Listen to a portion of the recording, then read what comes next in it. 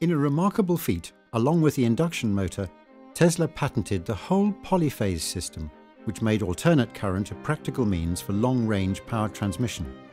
It was now possible for electricity to be accessible to the average American. Teaming up with George Westinghouse, Tesla set out to electrify the US. But Thomas Edison, heavily invested in the inferior direct current, wouldn't surrender his hopes to the new technology.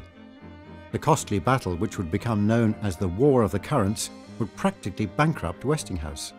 Unable to secure new investments due to his royalty contract with Tesla, Westinghouse saw Edison and his direct current method poised for victory.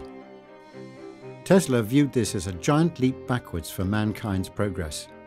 Instead of being concerned with his own financial gain, Tesla tore up his contract so Westinghouse could continue to implement the polyphase system.